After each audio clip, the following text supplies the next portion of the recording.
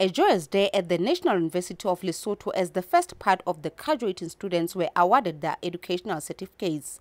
The student representative expressed their happiness as today they reap what they have sown over the years. He also stated that they are determined to use the knowledge they have acquired at the university for the benefit of the development of their country. The Vice-Chancellor, Professor Nkusamahao, also emphasized that NUL is a national institution. Therefore, it should respond to the needs of the nation. Furthermore, he added that their performance as NUL is still improving. Benchmarking with other universities whose statistics I'm aware of, we are certainly not doing badly at all. In fact, our performance is above average. However, we cannot afford to be complacent. I believe that going forward, we must commit to lift the performance to above 70% watermark.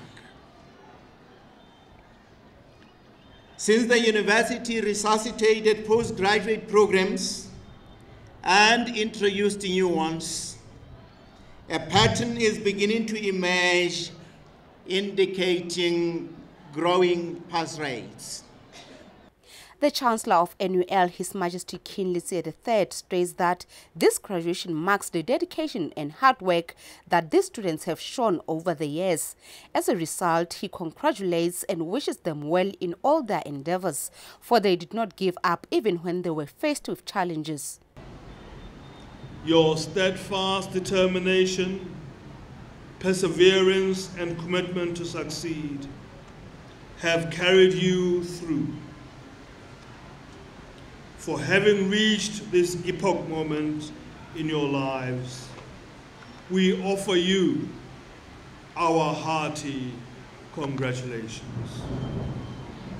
To the parents, guardians, close family members, friends, and loved ones, I wish to extend our deep appreciation for the unstinting support, encouragement, and constant reassurance you have provided to this cohort of young people over the years.